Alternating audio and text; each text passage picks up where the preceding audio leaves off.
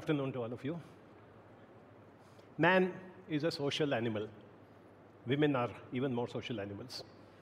But the fact is that we thrive on communication, interactions, meeting people, talking to them, most of the time talking, not listening. And that constitutes the very basics. Human relationships, according to me, are more important than any other individual factor in terms of well-being of human beings. A classic example of that is that if the authorities want to punish somebody, he's a criminal, he is put in jail, but he is misbehaving, they want to punish him even more. You know what they do? They put him into solitary confinement.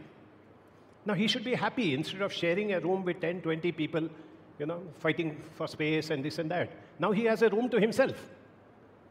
But actual results show that this person can actually go insane if he is left alone without human communication. That is the significance of communication. Yet, most of us think that just because I can talk, I'm able to convince people, I'm able to talk to people, I'm able to make people understand. But that is not so. There's a change. Since we have this topic of transformation, there's a very fundamental difference between change and transformation. The classic example that we use is the caterpillar becoming a butterfly. Now, if any butterfly says, I was happier as a caterpillar, let me go back into the cocoon, there's no way she can go back, right? It's a transformation. Same way, human beings sometimes are forced into transformation, but we have the choice of selecting to be transformed. From my childhood, I remember a very interesting story. There was this king somewhere in Africa who was at war with Spain. There's this Mediterranean Sea in between. And one day he decided, let me cross the sea and go into the enemy land and fight them. So he raised up a huge army, and he built dozens and dozens of boats. Those days, boats were made of wood. So he got all these boats. He put his soldiers in that, crossed the sea, and reached Spain. Once he reached Spain, the soldiers were getting ready to,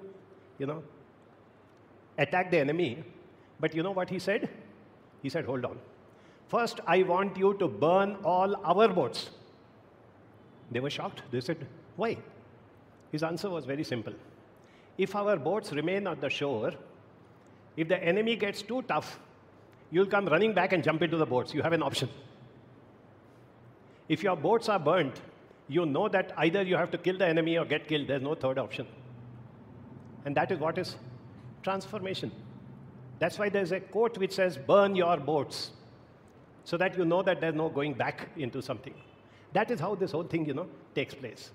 But like I said, somewhere we sort of feel that just because I know how to talk, I have command over the language, I may have a good voice or whatever it is, I take it for granted that I can bring about transformation in people.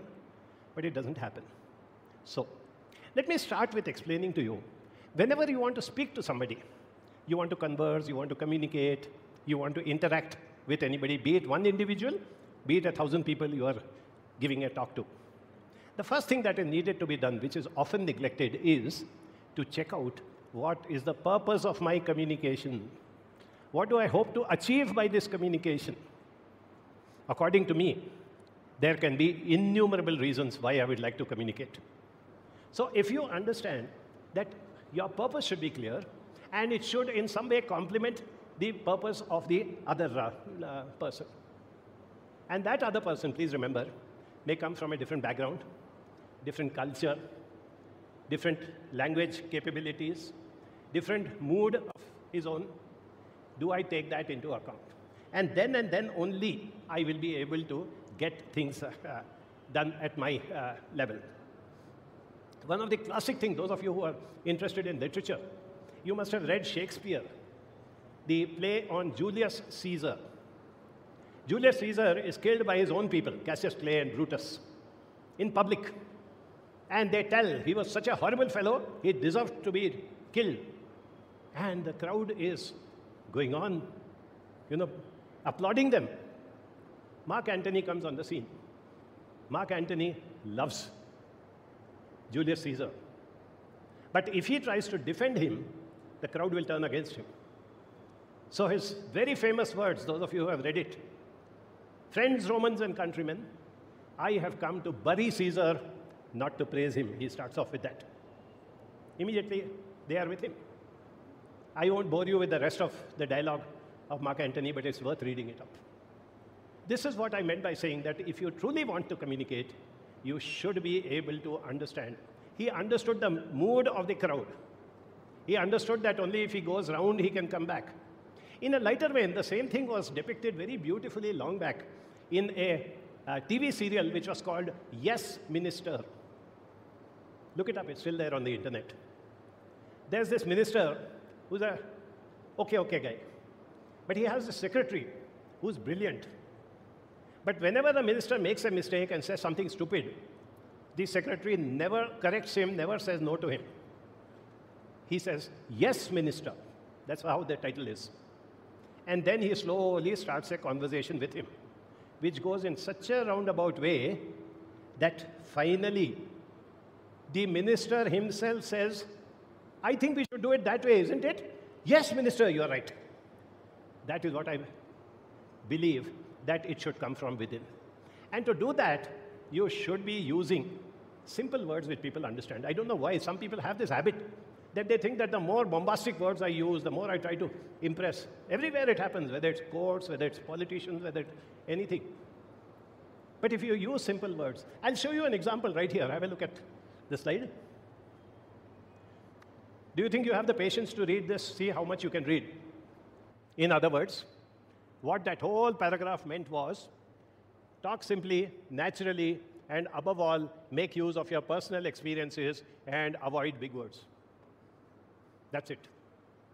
Now, to be able to do that, you must, understand the importance of what you are conversing. If you really want transformation, if you really want to convince others, you should first be convinced yourself.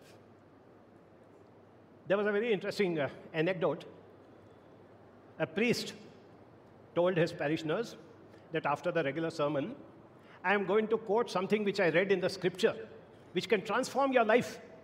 It is so amazing, You must wait and you must hear this out. People obviously were very impressed. If it's so great, the priest is saying so. And then the priest opened the scripture and started turning the pages, looking this way, looking that way. At some point, one gentleman got up and started walking off. Priest said, "Where are you going? I told you there's something very important." He turned and he said, "Father, if it was that important, you would have remembered it. You wouldn't be turning pages and looking for it." That is what is meant by the concept of, if you believe in something, if you think that this is, effective, then it takes place. Also, I want to reinforce, I'm sure most of you know it, that communication, conversation, interactions are a cyclical process. I made a small slide for that, just to show you what this cycle is all about. There is a source, that is you. You have a message, you want to convey the message to somebody. You encode it, you channelize it, you have to decode it, and you think that the message reaches the receiver, but it doesn't, because there are hurdles in between. So what do? You check for feedback. If you are a truly good communicator and you want your communication to affect people, go to the last part of it. And feedback is not necessarily verbal. You see the expression of the people. As I stand before you and I talk, I listen through my eyes by watching you all. The moment I find that I'm not connecting with you, I'll change over. If I find that you are responding well, I'll go deeper into the conversation. So remember, 55% of communication intake is visual, not verbal. You have to listen with your eyes. And that brings me to perhaps, one or two quick examples I'll give you. You've all heard of Dale Carnegie, How to Win Friends and Influence People. Dale Carnegie said, you can spend 2 months trying to get somebody interested in you. You will not succeed. You spend 2 days taking interest in the other person. and he'll become your best friend. Such a simple mantra and formula of life. We all know it, but do we practice it is the question. There are innumerable such examples of people who have been doing that. Make the person think for himself. Do not try to convince the other person. Don't try to push your way through. Transformation does not take place unless it is coming from within. And that brings me to the last and perhaps the most important part of all conversations, and that is listening. Unfortunately, we have been taught how to read, how to write, how to talk. Nobody taught us how to listen. And that, according to me, constitutes the major factor in any interaction. In fact, God made it so clear to us. He gave us one mouth and 2 ears. So he expected us to listen twice as much as speak, right? But he didn't stop there. He gave us a mouth whose most comfortable position is the closed position. Try to keep your mouth open and sit. It becomes very uncomfortable. And he gave us 2 ears which do not close. If you don't want to listen to me, you have no option. You can't close your ears like you close your mouth. Despite that, we don't listen. And when we do listen, it is, as the great Stephen Covey said, most people do not listen with the intent to understand. They listen with the intent to reply. Now, listening has got many categories. There are different ways in which you can listen. I'll just show you 3 or 4 of those if we go on to the next slide. What I categorize as a non-listener is totally preoccupied with his personal thoughts and waiting to say what he wants to do. There are many of us who make that mistake. Then next, passive listeners. They hear the words, but don't fully absorb or understand them. Then we have casual listeners. They pay attention to the speaker, but grasp selectively what they want. Next are active listeners, who are completely focused on the speaker and understand the meaning of the words without distortion. And lastly, we have supportive listeners who show concern and convey, "I am with you." Ask yourself what type of listening you do.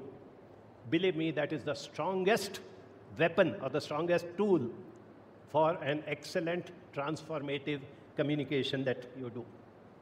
There's a very good proverb which says, people will not remember what you said. People will not remember what you did, but they will remember how you made them feel. That is the crux of reaching hearts, getting on to people, and helping them to bring about a transformation from within themselves instead of you making the effort and trying to help others to understand. Keep communication channels open at all times. Make sure that there's a continuity in your conversation. If you have to stop, stop with the understanding that let us meet again, let us talk again. Keep that channel always open, never close it, and make them feel nice. The beginning of the conversation and the end of the conversation are the most important. If you are managing those two, you can afford to make a lot of mistakes in between, but you will be able to leave the person with a warm understanding and a positive feeling, and that's all good relationships are all about. If you can practice that, sharpen that, and build this up, you will have wonderful relationships with everybody, and you'll never have to worry about what you are doing and how you're building that relationships. And I conclude with what I told you. There's nothing, no other single factor which contributes to our well-being and to our success as good relationships. The foundation of that is this, what I have shared with you. Thank you very much.